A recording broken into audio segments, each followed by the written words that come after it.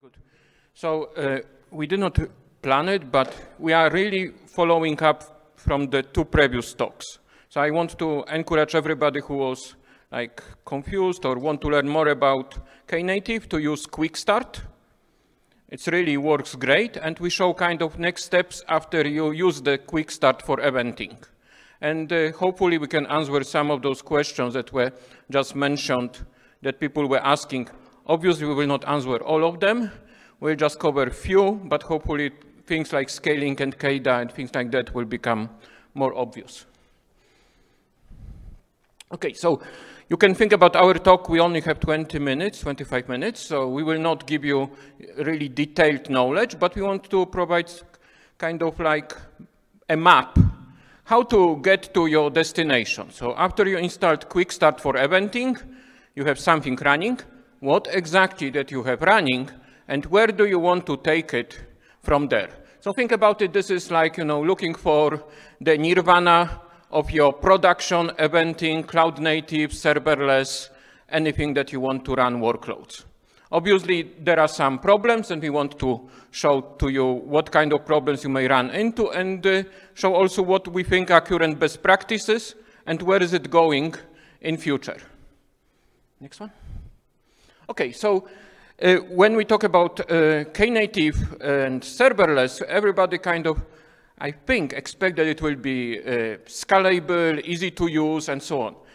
But with Kubernetes, you have all those building blocks, and then you are supposed to assemble what you want, kind of the previous talks before also were talking about it. So how do you assemble those things together? So if you look on it, on extremely high level, when you start with Knative Eventing and Knative Serving, you just need to know this.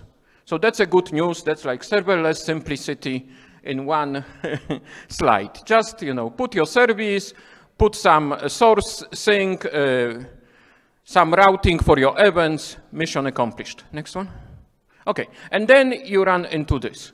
Like you see, oh, that actually when you installed Knative Eventing, this is just for Knative Eventing, and you start looking on documentation, oh, there are so many other things that are out there. How do you put them together, and which one are important to what you are doing or that destination I was talking at the beginning? Okay, next one. So you can start by thinking about what you get with the Quick Start. So with the Quick Start, you get a running system. It is providing you few event sources and very simple broker and channel. So you can essentially do a little bit of like hello world, send event, print something, and apply tutorial commands, and you are happy. Next one. Now, what we are going today to show to you is that this is very good Quick Start, but you should start considering limitations of that Quick Start. And in particular, you should think about it. What is that eventing system going to do? So Quick Start actually, because of the simplicity, is not using any messaging eventing provider. So all your events that you are sending for Hello World is very good. They are fast, they are in memory, but you definitely want to put some actually real messaging system. And in this demo we will show today, it is using Kafka. Eventing supports other systems. We do not have time to actually show all of them, but this is the first concern you should have when you are doing eventing, is that we started with Quick Start. You want actually something that is working for you. And then I put here at the bottom, as soon as you do it, you start thinking about serverless, which I mentioned at the beginning. Yes, simple, but it also should be auto-scaling and so on. So here is the KDA, HPA, and some other things. And then you kind of start building on top of it. So you would like to have not only like Kafka source, but other sources in your system. We will show in this demo what is kind of two types of event sources you need to know about. And GitHub source is the example of it. And then finally, if you are running the system, as we know, always something goes wrong. So how you should be thinking about how to configure it for high availability, how to deal with things that are not working, like set your default retries, what to happen if you actually cannot send events to your consumers, and so on. Okay, So we are almost there. We will be showing you very soon that destination, but we did not talk about some other things that you probably need to know. We will just mention them very high level. Go to the next one. So you can see that there are kind of logical groups you can see in Knative Eventing. Starting with that initial picture where you had source and sink, but you have all those also channels and brokers, and we'll talk about more why there are two different kind of abstractions that seems to overlap in functionality. Then you have those underlying, very important, those underlying systems at the bottom, what I was saying, that you really need to have them. So Knative Eventing does not come with those systems out of the box. You probably already are using Kafka or other eventing systems, and Knative Eventing will integrate with them. And then you have all those kind of in the middle boxes that are providing the very important services, like that question that was before, like what is SCADA? We will go into that. Okay, so the way to address it is not that we have all those boxes, but think about how do they come together or how do they connect. This is very much like a Kubernetes approach. You have the building blocks, but you are supposed to build things by connecting them together. Okay, so the very simple pattern, you have source, you send it to channel or broker, and you receive in sync. The layer in the middle is doing routing. Then as soon as you start doing something like that, you realize, yes, but who is doing auto-scaling for my eventing systems? So for the type of events that are using HTTP, we can use built-in Knative serving. It provides the scaling for HTTP workloads. So like GitHub or ping source or things like that, you can use out of the box by thinking about it. They provide the auto-scaling for you.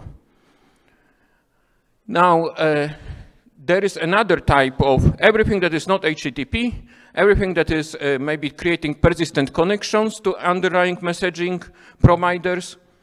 That's a problem.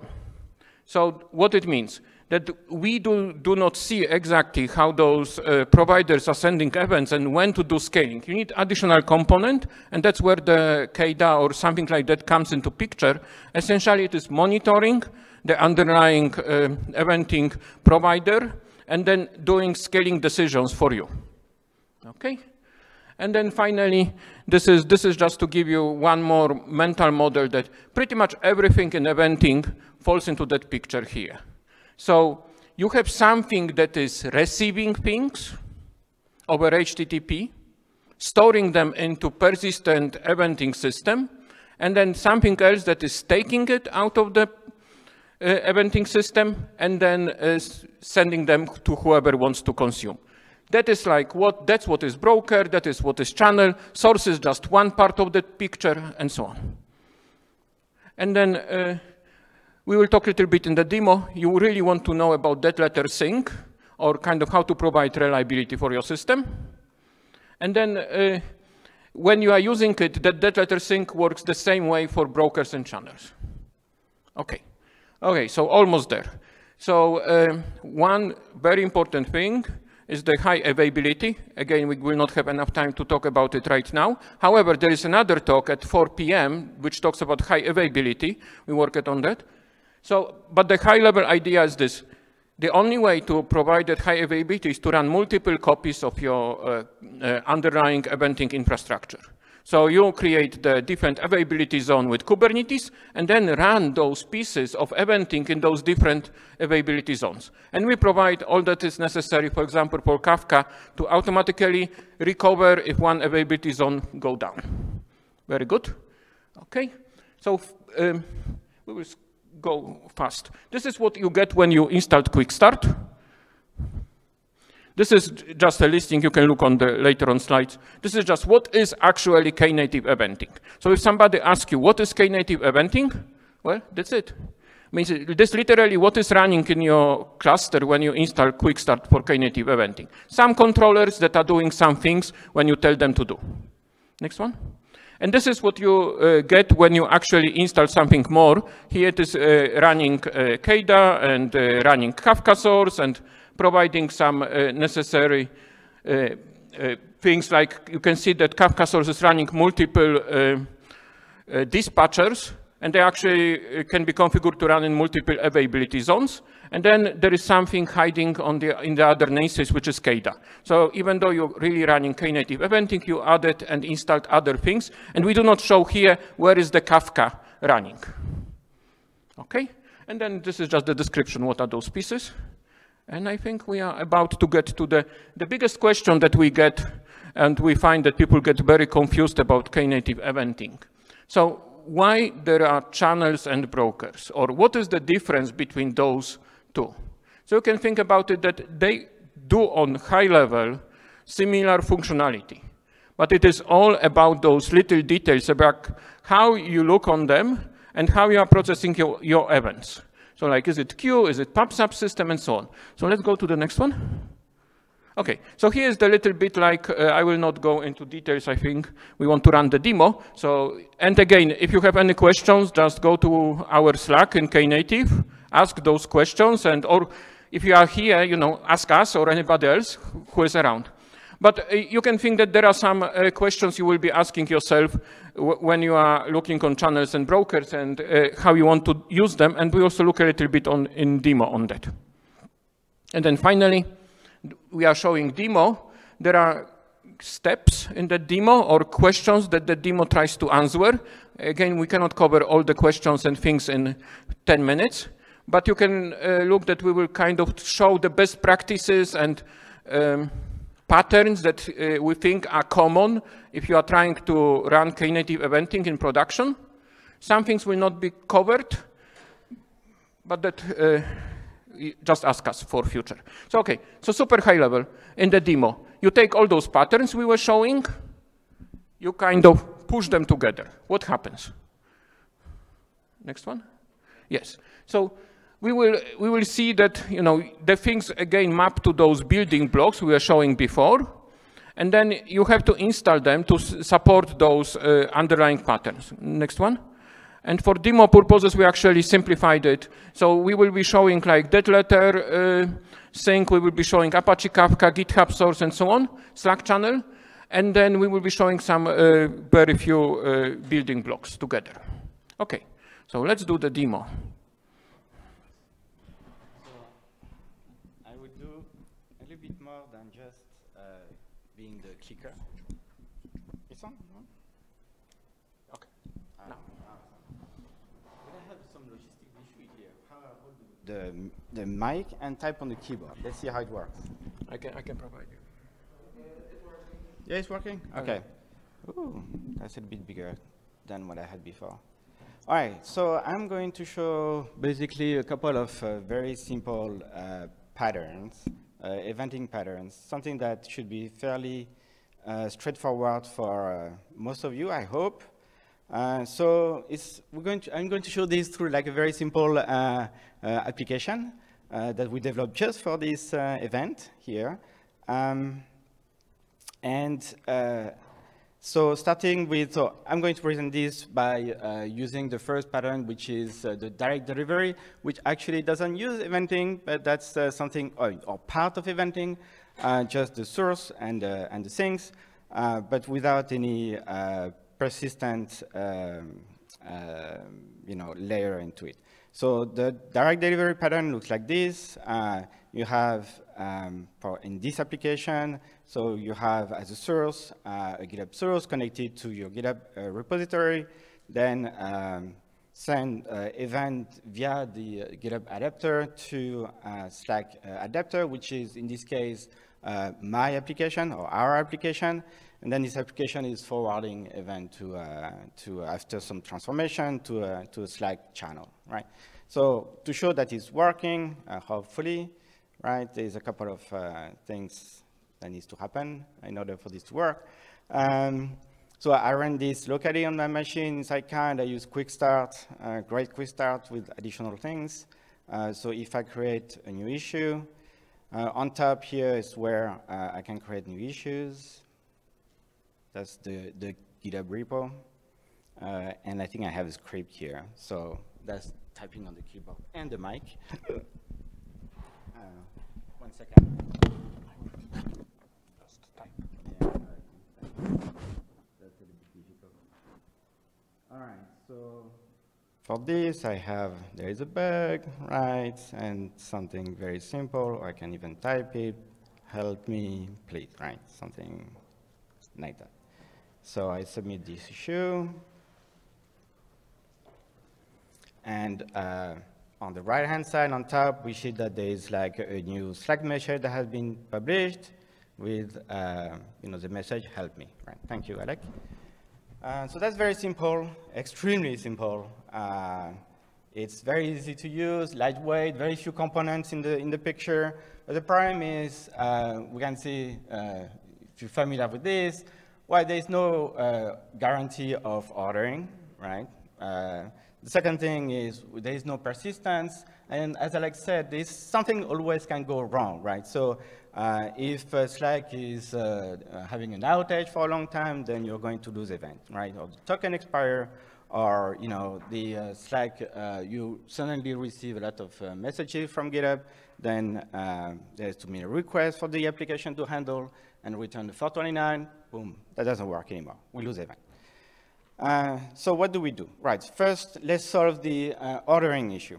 Ordering issue can be solved by using a channel and an order channel. And in this case, we're going to use Kafka as a backend because Kafka has the preserve order. If you use like a topic with one partition, then you can have this FIFO kind of type of delivery.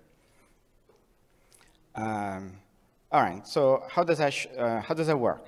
Okay, so in my small Slack adapter here application, I built in some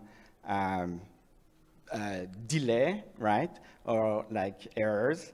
In this case, it's going to be a delay. So if I do, this is a bit of time sensitive, this one, let's say. If I paste this message as a comment in the comment, and then, so I will post this comment. This comment is going to trigger a delay in the application, in the Slack application, of 3 seconds. All right. And then I will paste this one. So in the, if you look here, I'm still showing the, on the right-hand side. So I still show the thread of the direct delivery, right? So it's still running in the background. So, and we see that in this case, the messages arrived in out of order, right? No worries before, sorry, of the delay. So when you're having a conversation, it's not great, right? So I have another Slack channel receiving the event coming from this other pattern, right? From the Kafka channel. And in this case, if I open the thread, we see that the messages are in order. Right. 1 second. I just need. All right. Thank you. So how much time do I have still? Do you know? Plenty of time. All right, wonderful. All right, so it's very good. So in this case, just by doing this, we solved the ordering issue that we were having. Also, because Kafka has a very long queue, it's not like an in-memory queue, we also solved the too many request issue that we were having. One of the cons is like, well, now we need to bring into the picture a lot more of eventing, right? It's Kafka channel, also a real Kafka, right? Apache Kafka cluster into the picture. And another con is like, well, it doesn't solve all the issue. We still have issue that can be lost. So how we solve that, right? So the third pattern here, it's more like a best practice also kind of thing, right? Is to add some retry in the first thing is to do is to add retries in the delivery of event in the Kafka channel, right? So in this case, I added like a retry of 5, so try 5 times using the linear backoff policy and wait 1 second before retrying. All right, now I need my 2 hands. So here we see if I type this special command, that will trigger the Slack adapter will trigger like an error, which is not permanent. It's not a permanent error, so it will trigger like 10 minutes, thank you. It will fail like for 3 times, and then after a while, the message will be posted. So I received the message here, right? This is KN channel, so that's the channel with delivery guarantee, right? I received the message. If I go back to the KN direct Slack channel, I open the thread, and I see that nothing is happening here, right? Because I didn't receive the message because the GitHub adapter does not retry. All right, thank you. So that's good. We solved, there's less errors, right? So, I mean, we'll cover a little bit more in the type of error that we can handle by using retries. That's good for like more transient errors, like Slack is having like a blimp, right? It's down for like 10 seconds or something like this. But that doesn't work really well with the poison pill kind of messages where, you know, it's sending a message to Slack adapter, but maybe the Slack adapter is trying to check for your picture on GitHub, and you deleted your account, and it doesn't work, and it fails. Something like this, something a bit stupid. In this case, so what you want to do, and also it's important to not also block the delivery of event. So many times you want to have like a short retry period, and then have the event sent to a delivery dead letter sync, right, to keep the flow going. So for the channel, so then you can also configure a dead letter sync that we call a sync, because it can be anything. It doesn't have to be, you know, it can be really anything, right, to sync. So let me show you this, in that case, how it works. So I have this comment, special comment that will trigger a special, I mean, like a permanent error in the Slack adapter.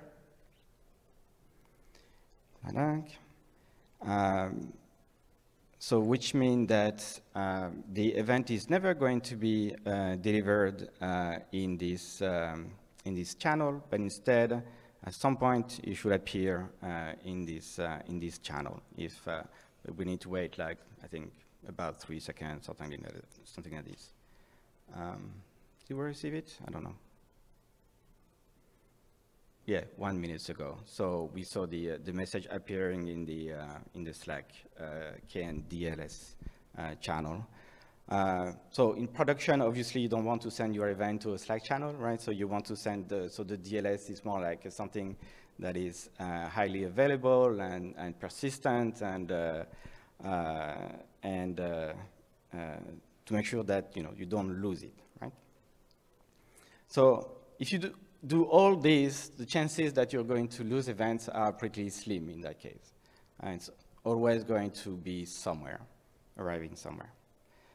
All right, finally, the last pattern, let's say, as Alex said many times, we get this very often. The question is, when do you pick broker versus a channel? And we see that one of the big difference between channel and broker, one thing is ordering, right?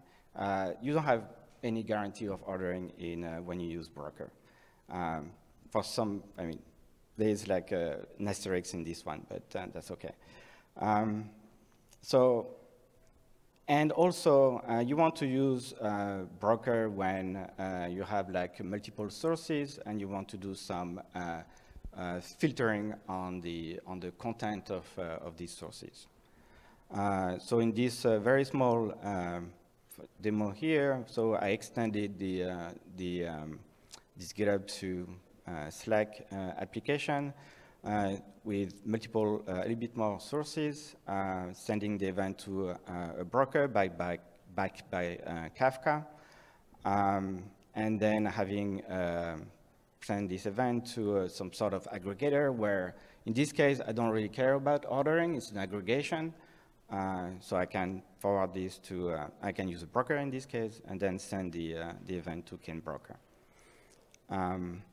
So I have also, so I have like this special channel for that, Slack channel. So I can create, like, let's say a new, and we saw already, I think, oh, we didn't see that. Maybe this one is broken, we'll see. If I create a new issue, and I call it like, hello, very simple. So that's sending this, I'm here, right? I send, I'm on my demo 22 GitHub, send an event to this GitHub adapter, forward it to broker, which then do some sort of filtering. I'm only interested in event type issues and coming from the demo 22 repo. Oh, it seems the audio works. But the demo doesn't seem to be working in this case. That's all right. All right, so it doesn't make sense to go and do the filtering on the other side because it's not working. And then that's, so if you go to the pro and cons, it's like, as I said, right? So in this case, it's simpler in some sense that you only need like one broker usually inside your domain, right? Versus like having multiple channels. You have like built-in support for filtering, but as I said before also, there is no like any ordering guarantees. And I think we can go back to the presentation, yes, right? So one thing, I think we should mention that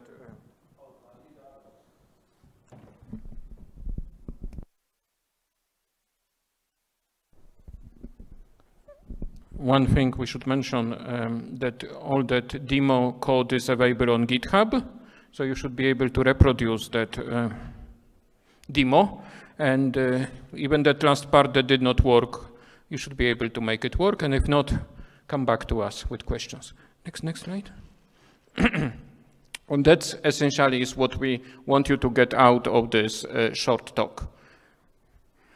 That Knative is all those building blocks, but it should not be like too much or too many or feeling overwhelmed with complexity. They were all put together to achieve some goals. We hope now it is a bit easier to understand how to put those blocks together. We did not go through all of them, but you find all of it in documentation. Also at this talk at 4 p.m. we will be talking a little more about high availability, auto-scaling and KDA, so you can see some other blocks, how they come together. And then this is work in progress. So as other speakers were saying, join us in Knative Slack, but also if something is not working, bring those issues, and then maybe help us to fix it or make it better. I think that's about it. I think we have 2 minutes for questions, maybe. So, thank you. Okay.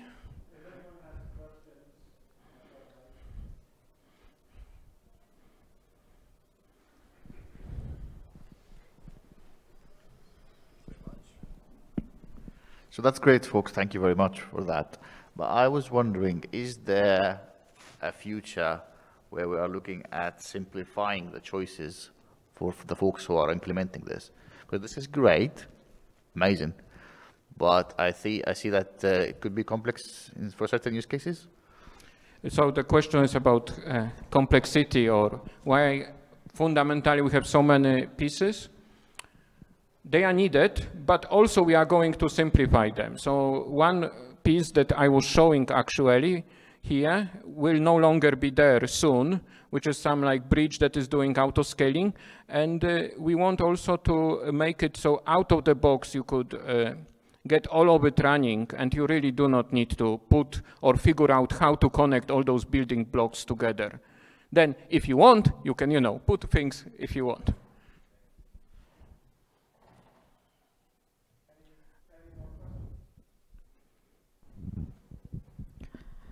So I have a question. Can all my needs be served by broker and not use channel at all? In theory, yes. Depends what exactly you want to do. I think there are some use cases where that ordering and the tight control over who sees and how events are processed in queue is very, very useful. But yes, short answer is yes. Yeah, and also there's for compliance reasons. Sometimes you want to really isolate some of the events from other events, right? You don't want to have like a big bucket, but you want to say, okay, this one for compliance reason has to be in this, together, not mixed with other events, right? These kind of things. And ordering, we talked about it, yeah.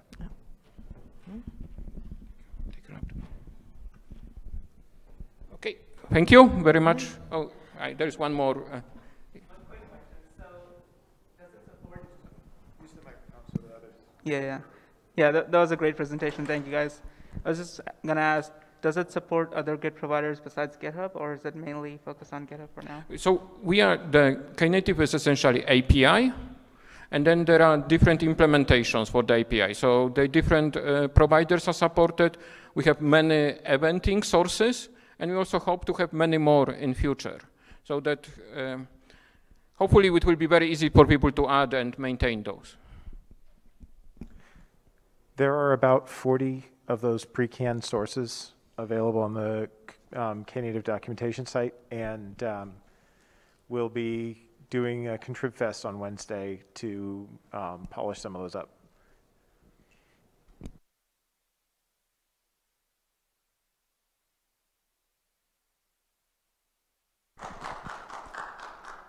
So kind of following up on that, is there going to be like a provider interface that's going to be standardized eventually?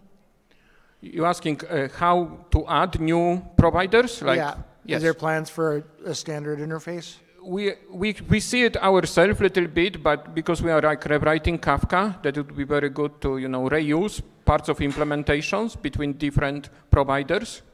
And that I think over time when we have more, that would be very natural to have those well-tested building blocks. Like I was showing that dispatcher and receiver pattern, that provides like 80% of your implementation for you when you want to implement broker or channel or source in Knative Eventing. Okay, thank you. Okay. Thank you, Lionel and Aleksander. Go ahead. No.